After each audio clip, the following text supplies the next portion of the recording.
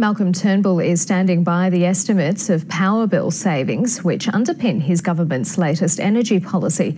Electricity retailers say the average benefit is likely to be in the order of $100 a year. From Canberra, Greg Jennett reports. We're working together on energy and on this too. Polishing the man for a good cause. There you go. Is an easy makeover. Drawing attention to my imperfect manicure. Polishing a power policy for sale. Good morning. Takes special handiwork. Will you guarantee those price reductions?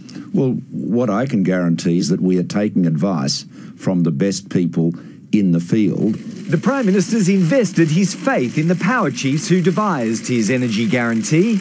Taking on that advice is a game changer. But targeting their untested estimate of a $115 a year saving for average household bills is the new game in town. I've seen more thorough modelling in a high school economics essay. What he thinks is a good energy policy is giving people a 50-cent reduction per week in their power bills. What detail there is on savings is contained in 7 pages of advice from the experts, and nuance is everything. Having a level playing field is likely to result in a 20 to 25% reduction in wholesale prices.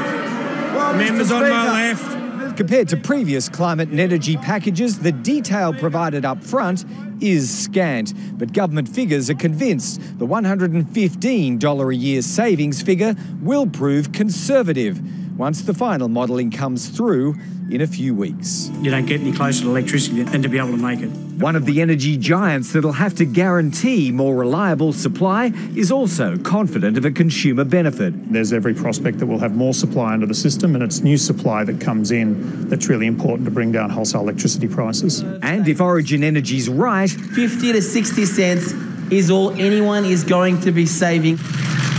Someone may have to eat their words. That was a week of savings. Greg Jennett, ABC News, Canberra.